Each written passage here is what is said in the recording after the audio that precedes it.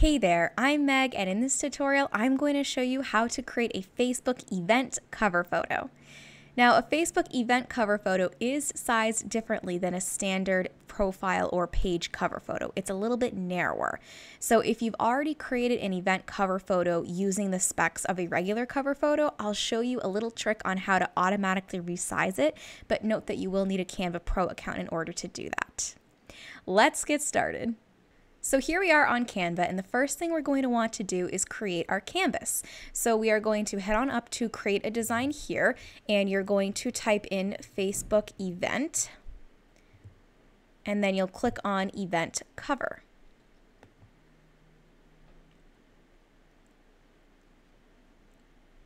And the very first thing I always like to do is rename my design.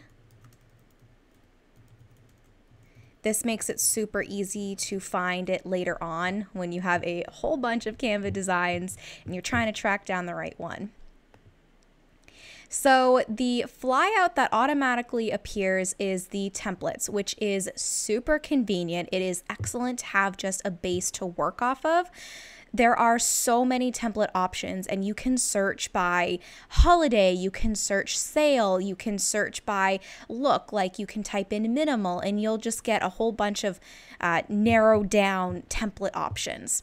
But as you're going through this, you'll want to make sure that you find templates that do not have a little crown icon, and the crown icon looks like this. What that means is if you come upon a template that has the Pro icon, you either need to have Canva Pro, or you may be able to use it, but it would cost money to download your design. So for example, in the past, Canva has charged $1 for templates. I'm not sure if they still do, but if you do not have a Canva Pro account and you use a Pro template, when you go to download your cover photo, it will ask you to pay for it. And you cannot just screenshot. Canva does watermark Pro templates if you do not have a Pro account. So for the sake of this tutorial, I'm just going to pick a super simple design. And once you find a template that you like, the next thing you're going to want to do is change everything to adhere to your brand. This is super important.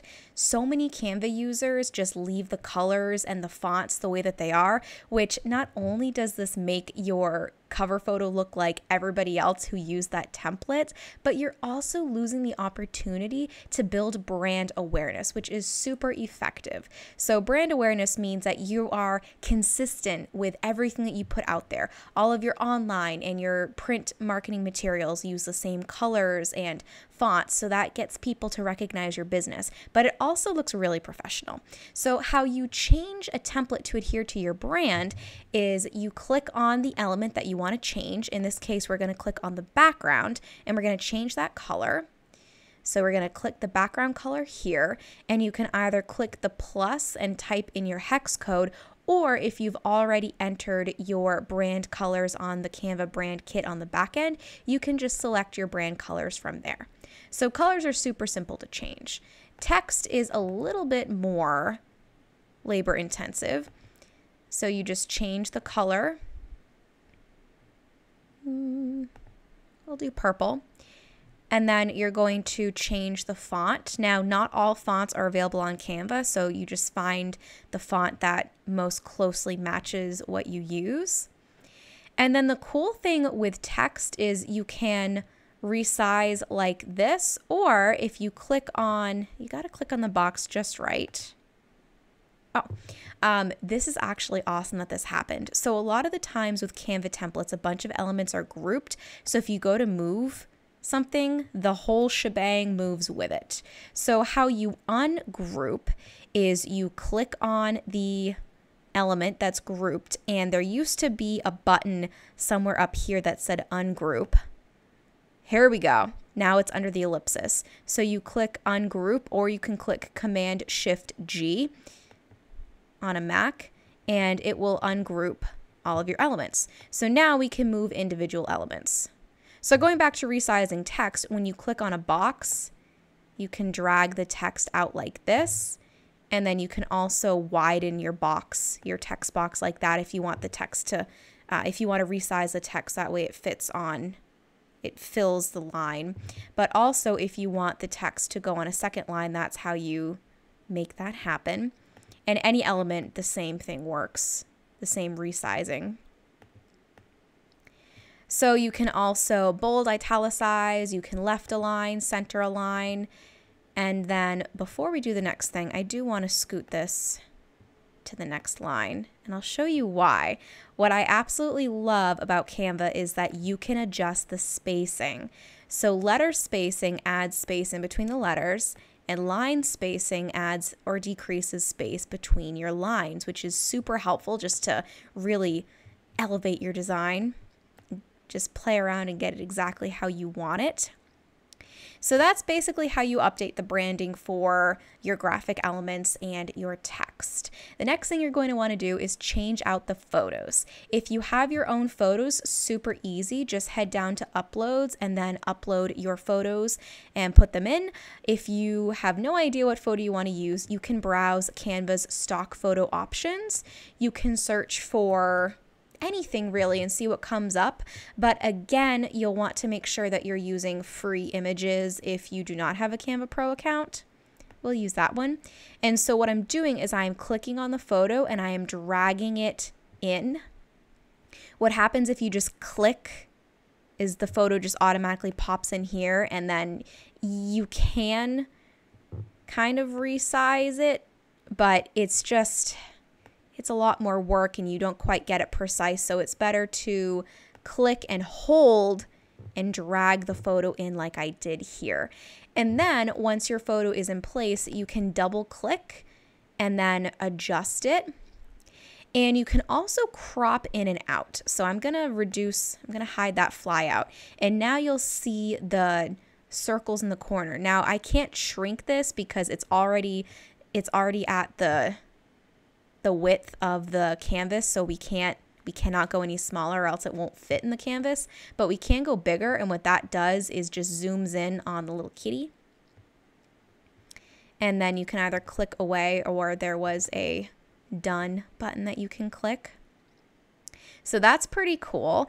And then when you have your image selected, you can also, if you wanted to, you can click on crop, and that basically brings up where we just were. I usually like to just double click. And then flip is neat. Just in case you wanted to flip it, you can do that. So that is the gist of designing a Facebook event cover photo from a template. If you wanted to design it from scratch, it's pretty simple. Basically the same principles apply. You're just doing a bit more of the layout. So let's pretend that that's what we're going to do.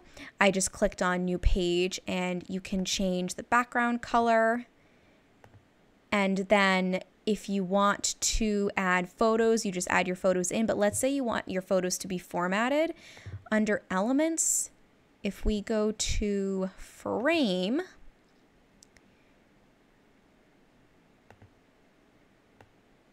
you can choose how you want your photos to look. So if you want 3 photos, you can have them like this and then resize. If you want to have, I really like this one, if you want to have a photo that looks like it's on a computer, you can use that. There are so many different kinds of frames, which is pretty cool. And then again, just drag in your photo like normal.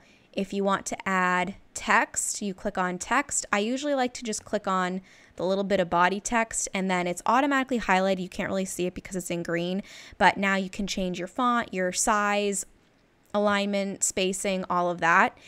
Another little option that I like is the font combinations. I usually don't look at these because, again, always change your fonts to adhere to your brand, but if you scroll down, I really like these layouts because they basically get the sizing right. So then you just change the fonts to what you want, and you already have a really nicely designed header, subheader, caption type layout, which is pretty cool. So let's say that you already designed a Facebook event cover photo on Canva, but you use the regular cover photo size to make it, and it won't fit properly on your event. If you have Canva Pro, it's a super simple fix. All you do is head on up to Resize, and then you're going to type in Facebook event cover photo. But since we already have this set as a Facebook event cover photo, we're going to click Facebook cover, and you can already see that the pixels are a little bit different than what we have. So I like to click copy and resize. If you click resize, then the entire canvas is resized. So let's say that you have your other Facebook cover photos on this canvas, those will be resized as well. So copy and resize creates a new canvas, so everything that you made on this canvas will stay the same size that you made it, and then you'll just have a new canvas with the new size. So now that you have your event cover photo, it is time to add it to Facebook. But first you have to get it off of Canva. Super easy. You're just going to click download here. Make sure you have PNG selected from the drop down. And then you can just download one of your designs. So instead of downloading every single design that you have on your canvas, you can just download the one page. And then you're going to download, rename, and upload to Facebook. So that is how you design a Facebook event cover photo. I hope it helps. If you are new to Canva or would like to brush up on your skills and get even better, check out my online mini course, Create with Canva. We dive into even more detail on how to use all the different features which will help you create your Facebook event cover photos, as well as any other design that you can think of. I've linked to that down below, and I will see you in the next video.